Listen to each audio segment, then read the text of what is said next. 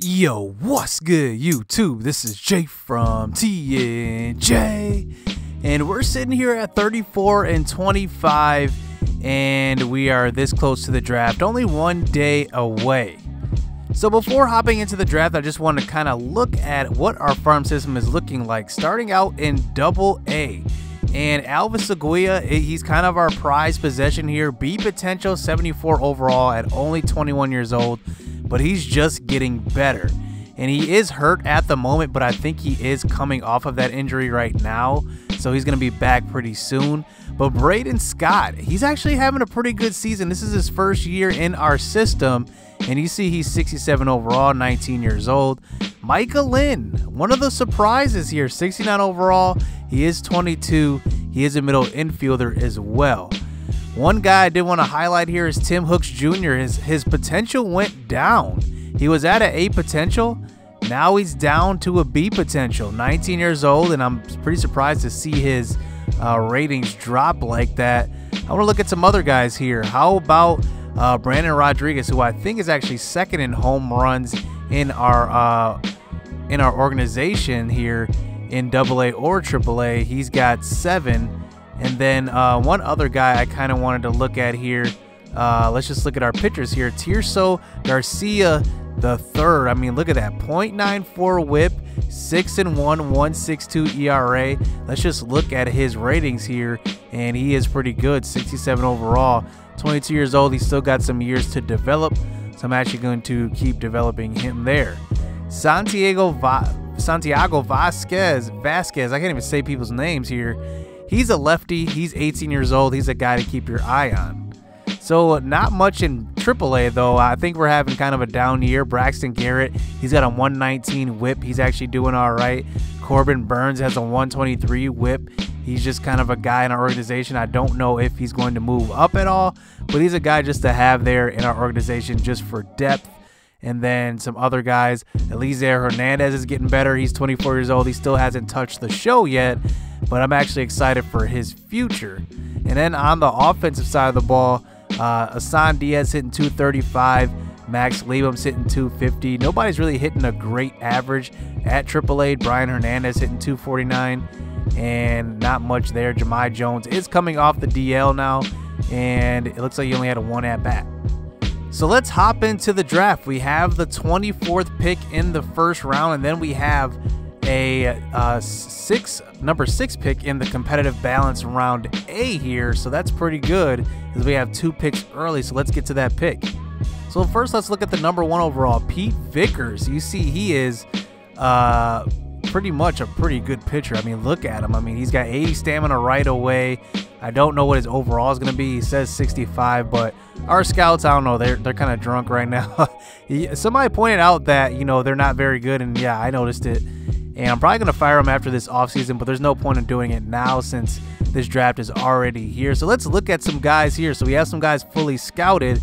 A closing pitcher is fully scouted here. He's 80 potential, but actually, you know what? I don't know about getting a closer right away. We do see a catcher here, Clint Afaro, but he's only 45 overall. I don't really trust that. And I kind of got to go after an 80 potential guy. There's not many that I have fully scouted, but I mean, just the catcher and the closing pitcher here, I don't know if I trust that. So I'd rather have a high accuracy on maybe a 70 potential guy than have, you know, the low potential on one of these other guys. How about Patrick Lawrence? He is 21 and a third baseman. Maybe he can play more positions. Right now he can't, but that can obviously change. Christian Park is a closer. I'm kind of torn on this one, and we do have Jimmy Best here. I didn't see this guy. So he's 80 potential. He's a shortstop. Maybe we'll go after him. You know, you can always use a shortstop help, and maybe he's a guy that we should go after. I think this is the safe pick here with our first pick, Jimmy Best. Let's go with him. The rest of the picks will be a little tough because we don't have any accuracy on any of these guys. We do have them on a couple of catchers here. Larry Johnson, who's 65 potential, and Elvis Armas as well, but they're kind of lower with the potential there. But I'd rather go with the higher potential guy. Let's go with Javier Carrillo, who's actually 80 potential, and let's just get him as a closer. He is 24, though. That kind of does alarm. That is kind of alarming. So you know what? I think I might go with Christian Park instead. He's 20 years old, 70 overall, 70 potential. Let's just go with him. So I do want to pick up a couple of catchers here, and Elvis Armas looks like he's pretty good. You see his blocking's up there in his reaction. That's pretty good defensively, and his hitting isn't bad. I mean, look at his hot zones. They're pretty red. And compare him to Larry Johnson, the other catcher I was looking at, his bright spots are a little brighter, so let's go with him. On to our fourth pick. I'm pretty much just banking on potential here. Why not go after another infielder, especially since, you know, we're thinking about trading Machado. I think it's a safe bet to get a guy here. Look at this guy. He's a shortstop and he plays left field and center field. I kind of like that. And you're going in pretty blind right here. He is 21 years old. George Weathers. Let's just go with him. So we haven't picked pitching much, and we have some older guys here. Here's the other guy, Russ Lindstrom. So he's 80 potential, and he is 22, a little older. But, you know, another guy here, Reggie Ellis. Look at him. And he's probably not going to be that good if I do draft him. But why not take a chance? He's 19. He's a right-handed thrower here. He has a 5-pitch repertoire, which is pretty good as well. So let's just go with him. I like that, Reggie Ellis. So here in the 5th round, Russ Lindstrom is still there, and he is 22, so I might go after him, but I looked at Rob Crowder. No, not him either. I'm going with one of these top guys here, Luis Valencia. He's pretty good, but he's 22, and I just don't know about him. So I'm just going to go after Russ Lindstrom. Let's just see how he turns out to be. Maybe he'll turn out to be something. Now on to our last pick. This is kind of the boom or bust pick, so let's just see based on potential who we want to go after. I don't really know. I'm going after anybody here. Brian Hashimoto, I think maybe he's a pitcher that we can maybe go after. How about Neville Marshall? I don't know about him either. He doesn't really have great speed as an outfielder. Maybe does he have power? Doesn't really have that great of power either. Let's look at Gucci here. He's 18 years old. Oh, I kind of like him. He's a pretty good player here. He hits right-handed. He's from Japan as well. He's got good contact. He's got good reaction. He's got decent arm strength. He's only 18 years old. Why not? Let's go after him. Let's see what we can get for him. So that's going to be our draft here. Let's just take a look at these picks. So let's look at Jimmy Best. He's pretty good, 75 overall right away, 88 potential. I mean, that's a pretty good first pick right there, as he might be one of the best guys in our organization right away. Christian Park was our second pick. We did all right with him, 73 overall, 74 potential. Elvis Armas, remember we said we just needed a catcher, and we kind of reached on him, and he's not that good. But George Weathers we hit on. Look at this guy. He's a potential, only 53 overall. But, I mean, that's definitely somebody we can grow on our organization, maybe even use as trade bait. Reggie Ellis doesn't end up being that good, only D potential. Russ Lindstrom, the 22-year-old, he's 61 overall, but he's got C potential, high C, and Aguchi ends up not being who we thought he would be. But Jimmy Best, I'm really excited about him, 88 potential, 75 overall, and then George Weathers, another A potential guy. So we go through the month of June, and you know what? We ended up taking a bunch of losses here in the middle of our schedule. Got swept in a 2-game series versus the Mets. Then we actually took 3 of 4 from the Padres. That's a good sign. But then we lost a tough 4-game series versus the Giants. And let's just see these games because it doesn't make any sense. How are we losing these games? Adam Eaton's only hitting 234. Wow, what a production dip from him. As you can see, Machado's only hitting 250. Santana's the only one that's hitting high up. He's hitting 298. And Brinson's hitting 238. I mean, nobody's really hitting well. You know, Francisco Cervelli came around a little bit. He's hitting 279. And then in this game, we had Taylor Ward at third base. That's actually pretty surprising. He's hitting 185. So then towards the end of the month, we kind of split these games here, going against Cincinnati, Philly, and the Yankees there to end the month. Then as we move into All-Star break, you can see it got kind of spotty. Just a lot of weird wins, a lot of weird losses. I mean, look at this. I mean, we're losing 1-7 to Atlanta, but then we end up going 3-4 against them, and we're just not being consistent at all as a team. And let's just look at the standings. We're actually tied for first, 52 and 43 going into All-Star break. But we do have some good news. Michael Fulmer does make the NL All-Star team, so that's a pretty good sign for us. Also, Jose Torres, he makes the All-Star team, so .93 ERA, a .69 whip. He's having a phenomenal year. I mean, wow, I didn't expect that from him at all. Danny Barnes is actually there too. You see him, he's 7-1 with a 109 whip out of the bullpen. That's actually amazing, and that's probably what's keeping us still in the race. But look at Bartolo Colon Jr. He's got a .91 whip. Wow, I'm surprised to see him doing so well. Look at his hits per 9, gone up +7, as he's now at 82 overall, and he's having himself a phenomenal year. Look at the turnaround from last year. Went from 1.49 to .9 whip, and then a 5.24 ERA to 1.36. I mean, he's almost matched his strikeout total from last year. Look at that, only 3 off. So let's just look to see if anybody else made the All-Star game, and it doesn't look like it. I don't see anybody else that has made the All-Star game, so that just shows how much our pitching is carrying us.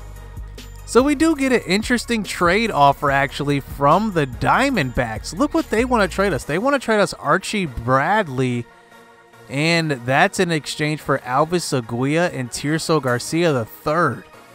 That's actually a really interesting trade, but here's the thing. Archie Bradley is going to be a free agent come next year, and yes, he is 90 overall. Yes, he's A potential. Yes, he's only 27. But to see Tirso Garcia in the season he's having in Double-A, and to see his development, I mean, look, I mean, you can't see his stats now, but we just saw him a little bit ago. And then one of our top prospects in Elvis Aguila. Nah, I got to say no to this one. I would say it if Archie Bradley was on maybe another year of a contract, but I just can't do it if we're making a playoff push, and we don't really need bullpen, so I don't really need him here, so I'm going to actually decline this trade. So let's just look at some deals around the league before shopping. I'm pretty sure I'm going to shop Machado here. Look at the top here. Orlando Arcia gets traded to the Tigers for Trevor Rogers and Jose Cordero. Wow, what a big trade that one is. And then looking at the bottom here, Marcus Stroman gets traded to the Mariners for Sam Carlson and Evan White. What a big trade there. Then the Yankees get involved, trading Clint Frazier for Tony Kemp. And I remember Clint Frazier, I mean, he's still probably one of their best prospects, one of the top prospects in their organization. But I remember at one point, I think people were saying that he was going to be one of the, up-and-coming stars, and he still might be. I mean, there's still a chance. He's still young and everything. Elvis Andrus gets traded as well for Grant Holmes and Peter Mott to the Athletics. That's a big trade as well. Let's just keep going. There's Yairo Munoz getting traded. We actually had him last year. Let's see if there's any other guys we kind of recognize here. Justin Smoke gets traded to the Yankees. And then Tommy Joseph gets traded to the Yankees as well. So the Yankees are making a bunch of trades here.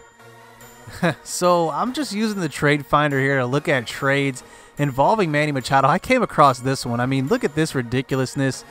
Mookie Betts and Dustin Pedroia. I think that just shows that this trade finder needs to be tweaked just a little bit, because there is no way that they would do this. Wow, I can't even believe that this is even a suggested trade here. I just want to look at like all of the trades that we see. I'm probably going to try to trade them to the Padres. If I can't get a deal to them, I probably will not make the trade. But just looking at some of these trades here, Xander Bogaerts is on the Brewers here in this franchise. Colton Wong, there's Archie Bradley. They're still trying to get rid of him. Trying to give up Zach Greinke as well. Charlie Blackmon from the Rockies. That's an interesting one. A lot of great players in that trade. Charlie Blackmon, John Gray, and Wade Davis. Then the Dodgers would give up Kenley Jansen. I mean, I just don't see anything that's going to blow me away. Maybe this trade looks like it might be worth it, though. Madison Bumgarner and Donnell Lincoln. I have no idea who the Lincoln guy is, but man, this actually could make it work a little bit. The salaries need to match a little bit. That's actually a pretty good trade, but like I said, I'm not going to trade him to anybody else but the Padres, so I'm actually going to keep him at the deadline. I don't think I'm going to make at least that trade. So what I am going to decide to do, though, is get some help on the offensive side of the ball. Domingo Santana is actually on the DL. He has a fractured wrist. He's out 1 to 2 months, 42 days to be exact. And then Johnny Giavotella actually fractured his forearm as well. And you can just see some other guys in our organization are hurt. So we're going to try to make a little trade here. So we decide to put together a deal to get another outfielder here in the absence of Domingo Santana. And we come across Rusney Castillo. And he is 32 years old. He is an older guy, but I think he can help our offense out this season immediately. As you see, he's hitting actually pretty good on the season, 336. And what is it going to take to get him? Max Kepler, who is actually not even in AA or single A or AAA. He's actually in single A. And then Greg Garcia, actually, who is our starting second baseman at the moment. And I'm not really, sad about giving him up. He hasn't really having a great season, and we do need a spark on offense. So we're going to offer this trade, and they are going to accept that. So then we kind of look at Drew Steckenrider, and, he's not having the greatest season. He hasn't really been that great for us in this franchise at all. And this season, he's 0-4. He's got 1 save, but look at the strikeout to walk ratio. I mean, it's basically 2 to 1. That's not good enough. And his whip is 1.58 with a 4.74 ERA.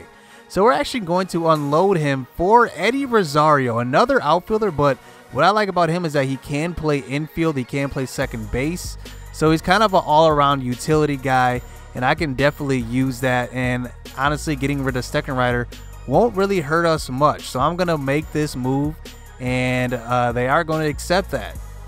So in the month of August, Domingo Santana does return towards the end of the month, but we end up going 12-13, not a great month. And then in the month of September, we actually do not end up making the playoffs, and it's unfortunate. We did end up finishing 4 games over 500, and it just wasn't enough. As let's just look at the final standings here as the Mets clinch the division. So they end up winning the division by 6 games, and we weren't even close. I mean, let's just look at the NL wild card as if I can find it here. Looks like we've actually finished a game back from the Nationals for the NL wild card. So it looks like they barely beat us out as we ended the season on a 6-game losing streak, and that actually lost us that wild card spot. So it looks like we just collapsed. So let's just look at the stats here to end season 3 as we head into the offseason. Justin Bour did not start, but he does lead our team in average at 309. Domingo Santana came back from the DL hitting the ball pretty well. He hit 308, 14 home runs, and only 50 RBIs. And we didn't have a big RBI guy this year, and we thought we would, as Manny Machado only hit 63. That's definitely something that we'll have to address going into next season. Josh Bell, I believe, led our team in RBIs. Let's just see. So, yeah, he led our team in RBIs at 79, but we didn't have a big, I guess the top of our lineup wasn't getting on base much, and I kind of attribute that to what is Adam Eaton doing? He hit 216 this year. Wow, we definitely should have maybe dealt him at the trade deadline. Look at that drop off. He went from 295 to 216 after switching teams in the same division. That's a huge drop off. And the young guys actually had down years as well. Taylor Ward only hit 209. Lucas Salih hit 229. Lewis Brinson continues to struggle. He hit 240. I mean, just a bad year all around for our offense. And maybe that means we'll have to make some changes. We did get Josh Reddick. I think he was the bright spot in this lineup, but he hit 286. That's pretty good. And especially since he actually was a full-time outfielder the whole year. 500 at-bats and everything. I think he had the most at-bats. No, he didn't. Adam Eaton did, 638. So I don't know what we're going to do in the offseason, but one thing I'm going to do is I'm going to try to unload some guys. I don't know who's going to go. Manny Machado's on the list. And now, I mean, even Adam Eaton's on the list. So hit subscribe, hit that like button. Let me know what you guys think of this season. Who should I unload? So stay tuned. Let's get it. Let's go.